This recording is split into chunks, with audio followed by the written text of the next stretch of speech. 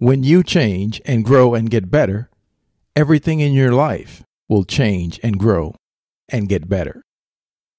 And that is the thought for today.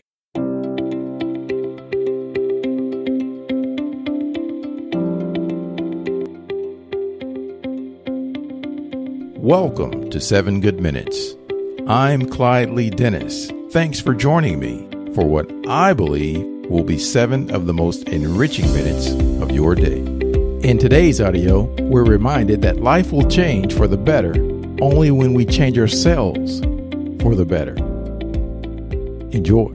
It was hard for me to give up my old blame list. It was so comfortable blaming the government and blaming my negative relatives and prices and circumstances and all that. That was difficult for me to give up. That was quite a transition for me to make. But Mr. Shoaib started out with something very, very important. Let me give that to you. He said, it's not what happened that determines the major part of your future. It's not what happens. What happens, happens to us all. He said the key is what you do about it. It's not what happens, it's what you do about it. At some time or another, have agonized over making a decision. Some decisions are major decisions. And also there are a lot of small decisions that we don't make, that they tax our minds, they drain our energy, they create a lot of anxiety and nervousness and mental torment because we don't take care of it. We decide not to decide, which is a decision. Deciding to decide, to act. Now listen to me, a lot of people you meet in life will talk it. You need to understand that what I'm about to tell you to do, I did it, I lived it. So if you want to make 6 figures, you can't just be talking about you want to make 6 figures. You hear what I'm saying to you tonight? But I'm telling you, in order to do that, you got to go deep. And he said, if you will start that process of change, do something different the next 90 days than you did the last 90 days, like picking up the books to read. Do something different, like the new health disciplines, relationship with your family, whatever it is, doesn't matter how small it is. If you'll start doing different things with the same circumstances, since we cannot change the circumstances, but we can change ourselves. We can change what we do. And there are things that happen to us along the way, experiences that we have that prevent us from working through the mental block of acting, of doing those things that we know we ought to do. And so what I want you to think about is, what is there that you know you need to do, that you want to do this, but for some reason or another, you've been holding back. For some reason or another, you just have not been able to gather your nerves or be able to work through the procrastinating or putting it off or justifying or blaming. Some reason or another, you just haven't done it.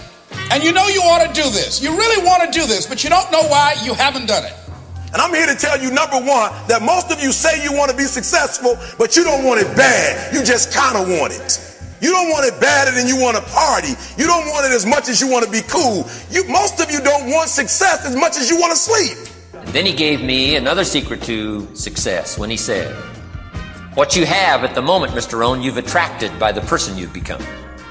Few little simple principles here. Once you understand these, it starts to explain so much. Now, sometimes it's a little tough to take, blaming yourself instead of the marketplace. Taking responsibility instead of putting it off on someone else. That transition sometimes is a challenging mission. And this one was a little tough for me. He said, Mr. Rohn, you've got pennies in your pocket, you've got nothing in the bank, the creditors are calling, you're behind on your promises. And he says, here's how that occurs. You've attracted, up until now, you've attracted the things to you because of the person you've become. Now I said, well, how can I change all that? He said, very simple. If you will change, everything will change for you. You don't have to change what's outside. All you've got to change is what's inside. All you've got to change is what's inside. Now, first of all, we know that this is not easy. Because in order to begin to reinvent your life, you've got to make a conscious, deliberate, determined effort. That you really have got to put all of yourself into it. It's very challenging to act, to do those things. There are times when you're looking at it and you say, I know I need to do this, but I don't feel like it. I don't want to do it. So what do? What are those things that cause us to do like that? I think that among the things that prevent us from acting is the fear of failure. And if you've already failed, you don't want to fail again. The pain of that, the disappointment. To have more, you simply have to become more. And then he said, don't wish it was easier. Wish you were better. Don't wish for less problems. Wish for more skills. Wish for more skills. Start working on yourself, making these personal changes. And he said it'll all change for you. Many of us don't act because we want other people's approval. We want everybody to like us and to accept us. And that's not possible. Many of us don't do the things that we want to do and don't act because of lack of self-confidence. We don't believe enough in ourselves. I have a friend who's been working on a job where she's miserable, talented, want to go to another place that she can do what she wants to do and make the kind of money that she would like to make, and had some offers. But because of her fear and her lack of self-confidence of things might not work out, she won't take a chance on herself. So there she is, spending 8 hours a day, 5 days a week, and she's miserable. She hates to go to work. They're not paying her what she's worth. She knows it. But yet and still, she won't do that which she knows she must do, and it's wearing her out. There are a lot of people that their jobs are making them sick because they won't act.